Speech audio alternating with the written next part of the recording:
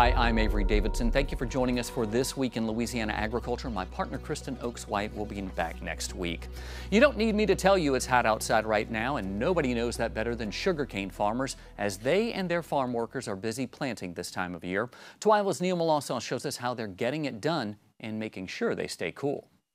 It's a family enterprise here at Homus Point along the river near Donaldsonville. Frankie Sotil Jr. and Sr. are surveying the land as planting is going in hot and heavy this year, with an emphasis on hot. Planting's going pretty good this year. Extremely good weather. We started last Friday and we continued on till today, which is on a Monday. And when you can get a start like that in the beginning, non-stop, you can accomplish a lot. We're trying to plant about 1,100 acres of sugarcane this year. Sotil uses mechanical planting here on the farm, using about 5 of these planters across that acreage. He says it's important to help keep the cane consistent. Naturally, when you plant sugarcane, you want dry weather.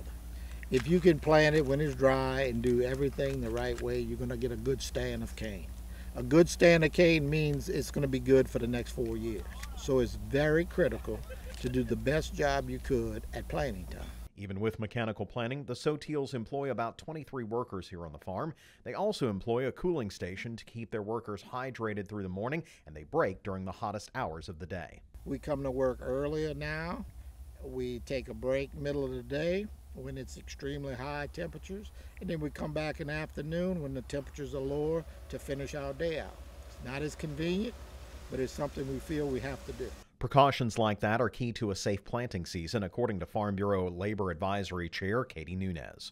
I think we just need to keep reminding everybody to take lots of breaks and to make sure that they're doing what they need to do. If they feel sick at all or starting to feel bad, they need to let somebody know. Nunez says there are some tight deadlines associated with heat-related illnesses farmers need to be aware of. If there's an accident in the field, heat-related or otherwise, if there's a loss of limb or a loss of an eye or a inpatient hospital, like a hospitalization, that farmers need to be reminded that they have to report that to OSHA within 24 hours. If there's unfortunately a death in the field, it has to be reported within 8 hours. Meanwhile, sons Alex and Frankie Sotil III have joined the planting at the family farm.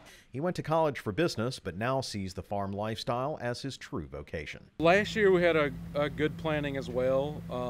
You know, we want dry conditions, but once the cane does get in the ground, we need some rain to keep it moving. So the dry conditions are working for us now, but you know, as soon as everything gets in the ground, you know, we're going to need some rain. Now, even though, as you can see, sugarcane is mechanically planted here, it's still hot and dusty work, but the farmers here take every precaution they can to keep themselves and their workers safe. Reporting from Donaldsonville, I'm Neil Melancon. As you saw with the hot and dry weather, planting is going smoothly for most of Louisiana, and they're on track to finish before September. Speaking of planting, Louisiana farmers plant sugarcane on more than 530,000 acres of land in the state. That's according to the LSU Ag Center. About a third of those acres are being planted right now. Farmers get 3 years of harvest off of each planting of sugarcane. In Vermilion Parish, Kyle Zenon uses whole stalk cutters to gather his plant cane and uses mechanical planters to put it in the ground. A lot of sugarcane is planted by hand. Zenon says this year's planting is very different from last year when his fields saw stunted cane because of the drought. He says this year is much better. In certain areas, we just had some storm events that knocked cane down in a few areas, but majority of what I'm cutting is straight, tall, is healthy. It's going good. You know, if we can just tone down the rain just for a few weeks, you know, to get our planting in, you know, before we have some kind of major storm. Hopefully we don't have nothing like that. But as far as this year, it's going excellent. Sugarcane harvest is expected to begin around mid-September. Plans to develop a major grain terminal in St. John the Baptist Parish have been scrapped, along with a nearly $1 billion investment in the community. Greenfield, Louisiana, a company specializing in ag infrastructure, faced numerous delays over the years due to legal filings and community protests. The last straw was the Army Corps of Engineers delaying the elevator's permit another 6 months, causing Greenfield to pull the plug. Louisiana Commissioner of Agriculture and Forestry Dr. Mike Strain says he hopes Greenfield will reconsider, as the investment in agriculture would be significant. But he acknowledges there are few places a grain elevator like this could go. And it's got to be, you know, below Louis Dreyfus. I mean, if you look at where the land is, From there, you know, basically within the realm of the port of Louisiana, South Louisiana, or you get into the ports of Orleans and Jefferson. But you've got to have access to water for the barges, water for the ships, rail, and road. And so if you put it too far, you got to haul that grain too far. So there's only certain regions where it will work. Numerous Louisiana media outlets reported that Governor Jeff Landry blasted the Army Corps of Engineers, saying that they, quote, chose to adhere to special interest groups and wealthy plantation owners. Farm tours are pretty common in the world of Farm Bureau. Farmers use these opportunities to tell their stories directly to people who may have never set foot on a farm. This week, TWILA's Karl Wiggers joined a group that traveled from the Beltway to the grain bins to learn more about Louisiana agriculture. Beauregard Parish grain farmer David Smith would typically be on a combine finishing up his corn harvest. But today, he's hosting some of his newest friends from the staff of U.S. Congressman Mike Johnson. It means a lot to have the staffers out here because they can hear my concerns. You know, what I'm seeing in the field every day, and then what the markets are doing, what the weather's doing. Mainly, let's get us a farm bill and let them know that, hey, we need something passed pretty soon. I think it's, what, 2012, the last farm bill came around that time. But we're dealing with 2024 inputs for our fertilizer, our seed, the transportation costs. But we're dealing with 1980 prices, what we're getting for our crops. Smith says he's grateful these staffers took time to come visit his farm and learn more about his farm and his family's story. To have staffers out here and to hear what I need to say and talk about agriculture, it means a lot. You got to realize these staffers see all kind of people every single day in DC telling some sad story or have some need and expect these young people to meet their need. But not many people who do that also invite those people back home to wherever that need resides. Andy Brown is the Commodity and Public Policy Director at Louisiana Farm Bureau. He works with congressional staff on behalf of the farmers and ranchers in Louisiana. He says getting a group like this from Washington, D.C. and local offices is where lasting relationships are formed. The group also traveled to Evangeline Parish to learn about rice at the farm of Louisiana Farm Bureau President Richard Fontenot. Fontenot and Smith are examples of Louisiana Farm Bureau's influence connecting the lawmakers in D.C. to the farmer in the field. Farm Bureau is grassroots, and it's the tip of the spear of going in legislatively to get things done. They're slicing through, getting everything out the way. Here's what we need to do. Here's what we'd like to see done, and we want to work with you to get it done with our legislators. Farm Bureau, to me, is a point of the spear. We know that that's what sets us apart. That's what gives our logo that brand recognition and gives value to the folks that we try to influence is that relationship from our volunteer leader and the time that they give. This is so much value for me personally. I feel like I'm being heard. Reporting from Southwest Louisiana, I'm Karl Wiggers for This Week in Louisiana Agriculture.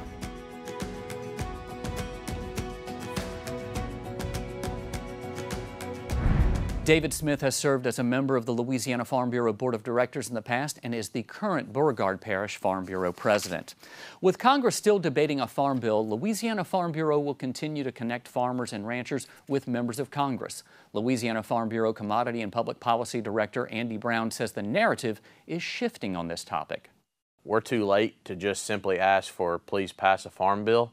Because that hasn't been done, things are really tough looking at the market and looking towards harvest and looking towards trying to get a loan for 2025.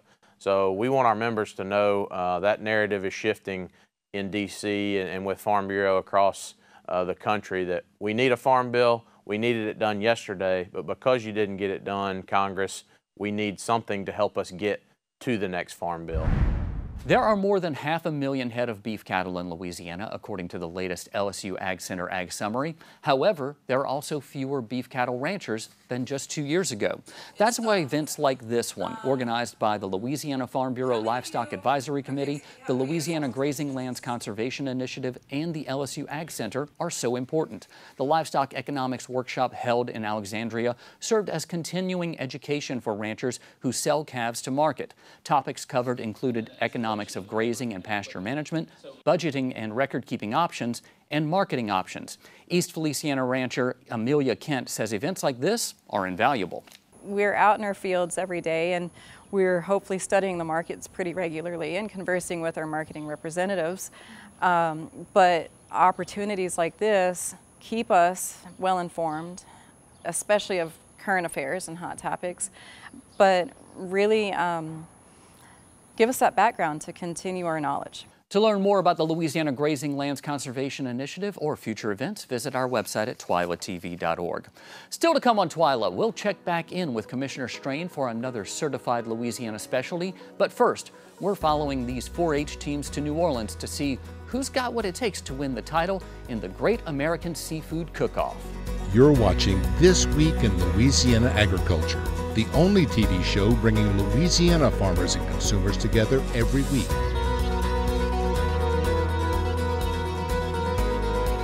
New Orleans, the unofficial food capital of the U.S., I would argue the world, recently hosted the Great American Seafood Cook-Off. 4-H members from across the Southeast competed with their best dishes. Craig Gautreaux got a taste of the excitement. Fresh seafood was the featured ingredient for 6 4-H teams from across the South at this year's Great American Seafood Cook-Off in New Orleans. And while Gulf seafood was the focal point of their recipes, each of the teams put their own hometown twist on their signature dishes. If there's something specific to their parish, county, state that they want to incorporate in their dishes, then that's just phenomenal, because we do want them to bring a piece of home with them. Cooking in front of a crowd, being judged by professional chefs, and facing a 1-hour time limit put pressure on these young chefs. But some developed strategies to deal with it. We made sure our dish could be finished in 30 minutes no matter what. If start to finish, it takes 30 minutes to cook our dish. With that hour, you have leeway, so you don't have to rush.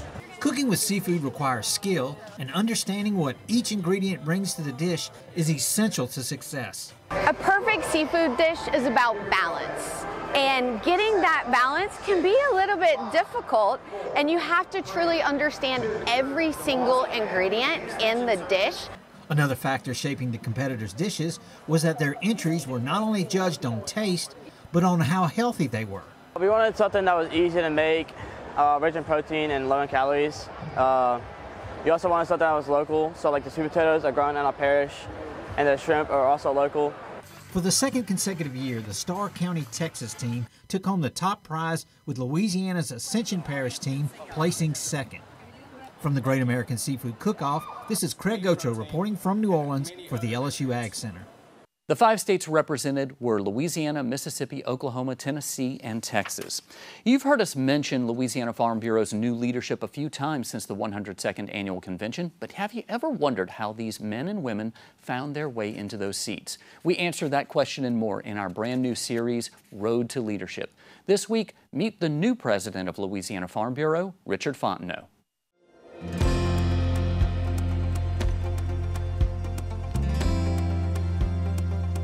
I am Richard Fontenot, the Louisiana Farm Bureau president, and I farm in the Ville Platte area with my family on a 4th-generation farm with my brother Neil, and we grow rice, soybeans, and crawfish.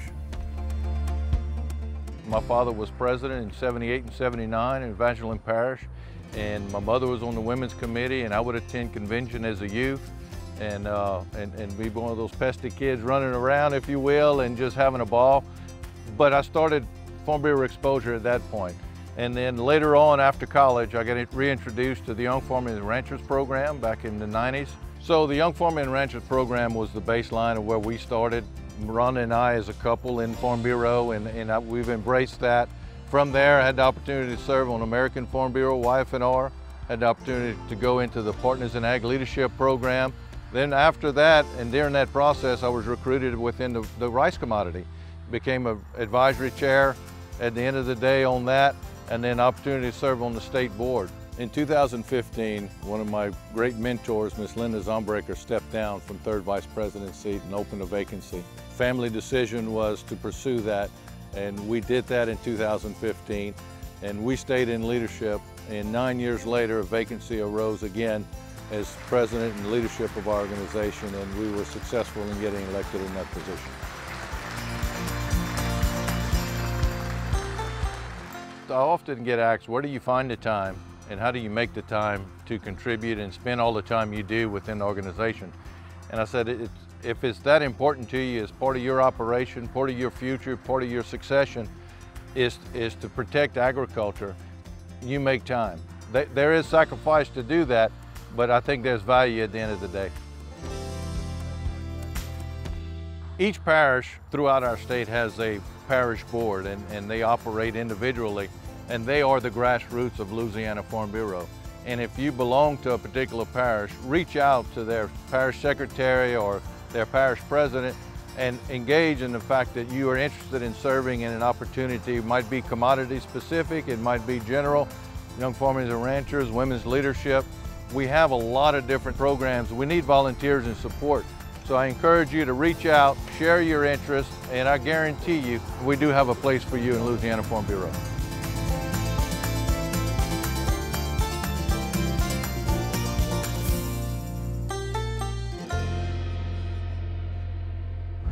Still to come on TWILA, we all know that milk makes your bones stronger, but how well do some of the strongest guys in the country really know their milk?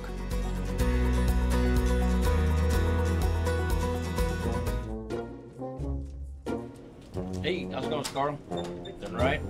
My husband's name is Richard Champagne, and he is very quirky. He likes to make all these crazy commercials. I don't know why my kids showed him about Instagram or Facebook. The thing that kind of scares me about him is every morning he wakes up and he wants to tell me 15 ideas he thought about in his sleep. And I just say, no, not until I've had at least 1 or 2 cups of coffee, Richard.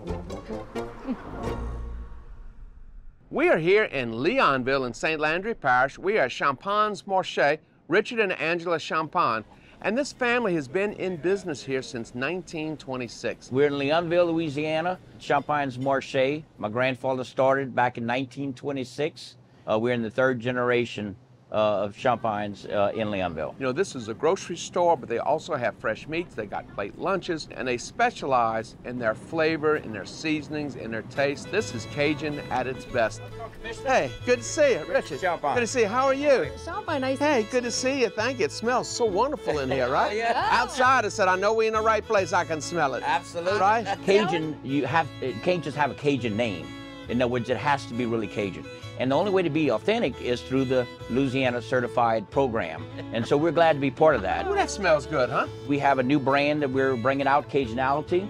And we have several seasonings. The first one is Special Blend. And we say if you want a little Cajun in your personality, try the Cajunality. Oh, we got some fresh boudin to try. Wow. We have the original and the swamp with the crab ball. We make 12 different kinds of boudin. Now you said with the crab ball, what do you call it? Swamp? Swamp. Swamp, okay.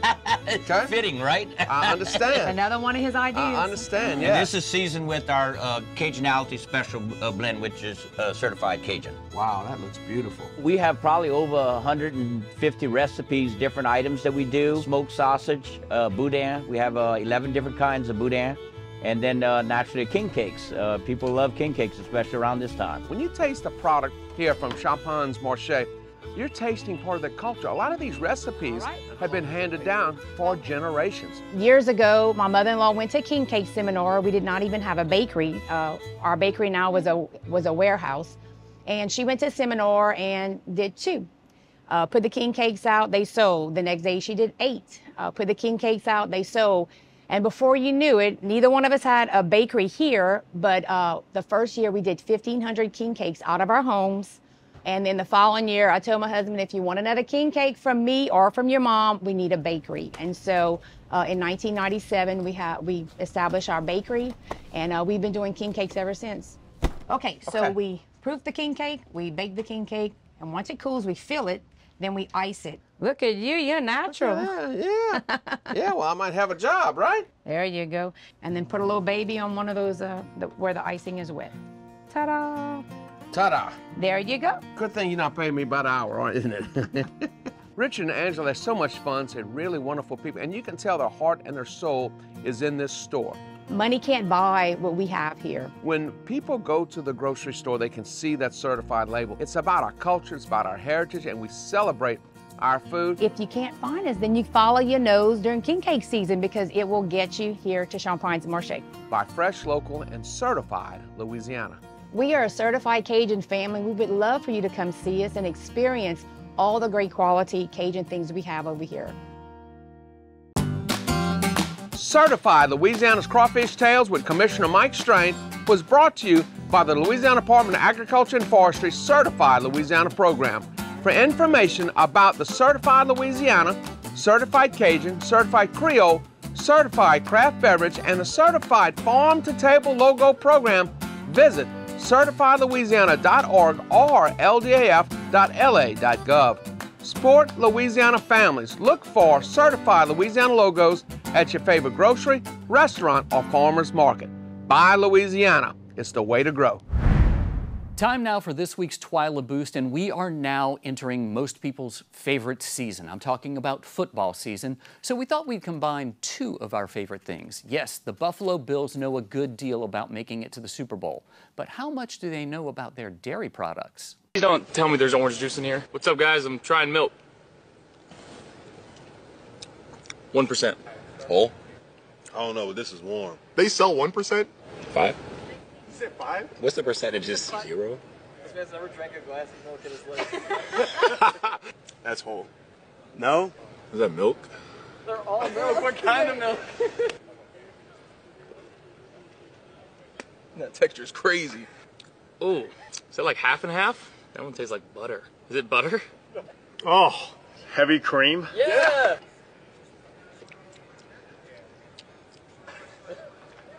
It's not condensed milk. It's not whipped cream. Nope. It's not cream cheese. Dude, I have no idea. That's some thick milk. A melted milkshake or something. I don't know. Oh, that's like heavy whipping cream.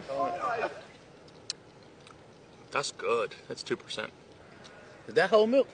No. Oh, these two taste like regular milk to me. That's skim? This is skim. That's my childhood right there. It's that water. That's a skim. Yeah. That's a skim. Ugh, that's half and half.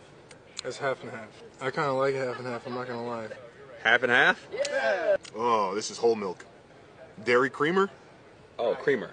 Think fractions. A half. And? Not a half. Oh, half and half. I'm lactose. It's 2% or whole. I think it's 2%. This is dairy milk. Cow's milk, 2%. Man, maybe like a sweet pecan or something like that. Like a sweet pecan. 2%.